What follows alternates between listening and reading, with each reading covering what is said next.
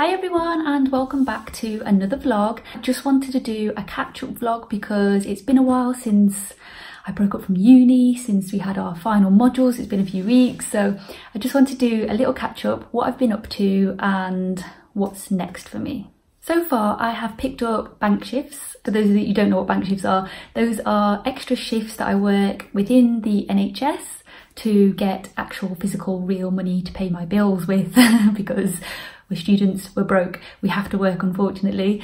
So yes, I do my shifts in sexual health and family planning if you don't already know.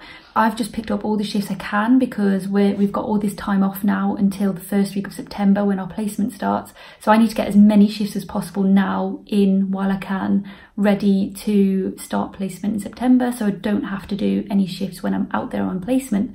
So this is how I manage, this is how I cope. And so far it's worked for me, but it might not work for everybody and it is exhausting. It's not fair and it's exhausting, but it's so worth it. It's going to be worth it to get my PIN at the end of this degree. Other than that, I've been doing my ACP, dissertation, not dissertation, keep saying this. And to be honest, I've made a good start. So I was doing my data extraction tables. For those of you that don't know what ACP dissertation is, it's my dissertation, not dissertation. It's a 4,000 word integrated review. So I have to pick 10 articles to answer the question that I've come up with myself. And then I critically appraise them and then I present it all in some sort of research type style assignment based thing. I don't know what to call it, I'm sorry. An integrated review, that's what it's called. But I know if someone said that to me and I'd never heard it before, I wouldn't have a clue. I still pretty not clued up on it, but I'm getting there. So far I have done a bit of everything. My ACP assignment is a bit all over the place right now and I don't like it because that's not me. I like organisation and I like everything to flow and you just can't with this, unfortunately. So I have got my 10 articles, I've critically appraised my 10 articles for the strengths and weaknesses in every single one. I've put those strengths and weaknesses in 10 data extraction tables, which has taken me forever. It has drained my soul. I'm not going to lie to you, this drains your soul. And it's probably, and the thing is, okay, scrap what I've just said, it's only because I'm so used to being organised. So I like to, when it's launched, I do it, it's done. I don't leave things to last minute, I don't leave things to the night before. I like it done, but with this, you can't do it. And it's really stressing me out because I can't just do it, I can't just get on with it. It's a really long-winded process. So I'm tearing my hair out with it and that's purely the only reason why. Other than that, I've really enjoyed this. I've really enjoyed getting all the information and looking at the strengths and weaknesses and looking at the results because that's what I'm interested in. I'm interested in the results of my question because this is a question that I genuinely wanted to know the answer to and the results have shocked me so far. It's not been what I thought, which has been amazing. So yeah, it's been really good. Sorry, I'm going off topic now. It's going to go on forever. So yes, get back to it. So 10 data extraction tables have done. And then I went on to my 10 theming tables because there's a sort of order that you do things in. And so I am trying to follow that order. So I've done my 10 theming tables, which is by far is the easiest. It is the easiest part. Once those data extraction tables, hours of grueling hard work has been done, it's got easy. It took me about an hour to do my theming tables last night, but the only thing is there's a couple of, I don't know if I'm doing it right.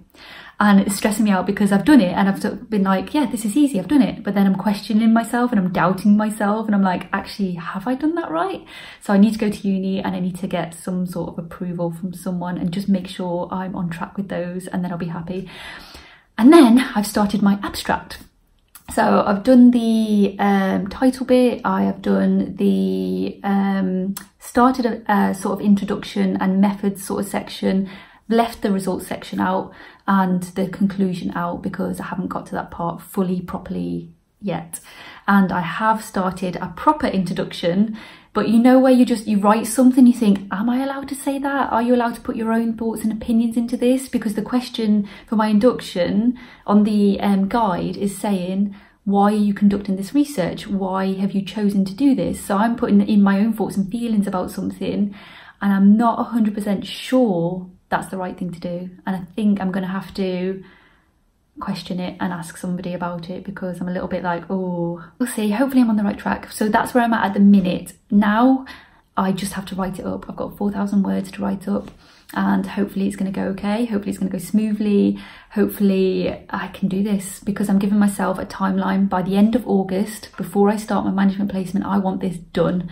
I want it out the way, done, ready to submit. Our submission date isn't until October, I think the end of October, but I want that good time frame so that if there's any last niggling things that I need to add or edit or change, I want that time to do it, and I'll be happy. So fingers crossed, pray for me guys. The next thing I've been doing, which actually was the easiest and quickest of them all, was my poster presentation. So I wrote my transcript for my poster presentation in, it was a day. I literally just sat and I wrote it and I was like, it's done. How did that happen? It was literally not even a day. I don't think it probably took half a day. And I'm really worried now that I've really gone wrong, because that was too easy. So I need to go over it, finalize it, make sure it's okay. And then my next step for that is to practice it, make sure I know what I'm saying for the day, and get my PowerPoint presentation together, because I haven't done that part yet. I've just done the transcript on what I'm going to say, but the rest should be easy from now on for that, so I'm not too worried about that, thank God. There's one thing that's just not worrying me. And then, so post presentation, ACP's pretty much a really good start now. Oh, maths exam. So we had our maths exam last week on the Monday the 29th of July. We had our maths exam, and I wasn't worried about this. Maths isn't a worry of mine, unfortunately. I'm sorry if you do worry, and if you do have any dyslexia, calcudyslexia, is that what it's called? Calcudyslexia around maths, and you really struggle with maths, I'm really sorry. Just make sure you practice. There's a load of free websites to look on. The RCN have got maths drill calculations. You can go on BBC Bite Size, and what's the other one? I'm sure there's another one. I'll put the links below anyway for you to have a look at if you really struggle with maths, and you can have a look and practice. But BBC Bite Size is more sort of GCSE level, and it's more fractions, division and all that. There's no drug calculations on there, so if you just want decimals, fractions, division, multiplication, all of that, go to that. And weight conversions I think's on there as well, measurements. Have a look at that. But yeah, my maths exam, we sat down, and I did feel really nervous. Even though I knew I was going to smash it, I felt really nervous for some reason. So I sat down, I was like, oh, okay, I'm really nervous now. It's always that exam conditions, isn't it? So it makes you more nervous. And sat down and I was like, right, let's go. And then I literally did all my exam in 6 minutes. I looked at the clock and I was like, oh, 6 minutes, okay, I'm gonna have to check my answers. So I went through, I checked all of my answers. I did all of the equations again to make sure that my answer was correct. And then just on my final check, I went and made sure that all of the measurements was in. So we get a question wrong, even though if we put the answer right, the number, like let's just say it's 65 millilitres. So if we put 65 but we don't physically write millilitres after it, we get that question wrong, even if the 65 part is right. So I checked it 3 or 4 times and I'm happy. I'm gonna say 99% confident. I'm not gonna go 100%, but I'm 99% confident that I have got 10 out of 10 for that. But we'll see. I'll let you know when the results come in. But I'm leaving that little 1% because you never know. Like what I think's right might not be right. I might have got it completely wrong. But in my head, I've got every single one of those questions right. I've got 10 out of 10. I hope. I need 9 out of 10 to pass. So I'm hoping I've got them all right. But I'm sure I felt really confident when I was doing it. I felt really confident checking my answers 2 or 3 times that I've done everything right and it's going to be okay. Fingers crossed. So that is what I've been up to so far. Dissertation, poster, maths exam. So my next steps are, for the next couple of weeks I've picked up more shifts. Like I said, I'm off until September, so I've got shifts coming in. I'm going to finish my dissertation. I'm going to finalise my poster presentation, ready for that in September. I can't remember the date of our poster presentation. I think it's the 16th of September, 16th or 18th, that week, somewhere in between. I've opted to go first because I said I just want it over and done with. So mine's literally the first poster presentation of the day because we've got to pick our own times and things like that. So I did that. I said I need to go first. I want it over with, because if I'm sat there listening to other people and I'm thinking, oh my god, theirs is amazing, mine's is rubbish, mine is rubbish. But then I suppose on the flip side, I'm going to do my poster presentation and then I'm going to sit down and then I'm going to be like, oh my god, they're all amazing and I've just given this rubbish. So either way, I'm probably going to doubt myself on the day. But I think I'll do enough to pass. This is the main thing. I just want to pass. I'm not aiming for my first anymore. I was so, you know, I just really wanted that first throughout the first half of this degree. I was aiming for a first. I was like, yes, I'm gonna get a first. And I was so focused on that. So I've let it go. And I'm happy that I'm gonna get a 2-1 grade, and that's okay. Doesn't make me less of a nurse, doesn't make me a better nurse if I got a first. Either way, I know I'm not gonna get a first now. There's no way. To get a 2-1's amazing. So anyone that gets less than a first, you're amazing. Don't worry about it, don't stress. You're gonna be an amazing nurse. It doesn't matter. As long as you practice safely and you're confident in what you're doing and competent, that's all that matters. Patient safety at the end of the day. A grade doesn't make that. So don't worry. But I know everyone has their own personal goals, and it's gonna be amazing getting a first. If you are that person getting a first, I will be chuffed if I got a first. I know I'm not gonna get a first, and I'm okay with that. So that's it from me, guys. Thank you so much for tuning in. As always, I will post another vlog this week. I'm going to post another one Wednesday, I think. If you've got the notifications, you'll get a notification when I post a video. That video is just going to be my sponsored video, which I do a sponsored video every month for nurses.co.uk, which is amazing. So this one is going to be based around what I wish I knew before I started nursing.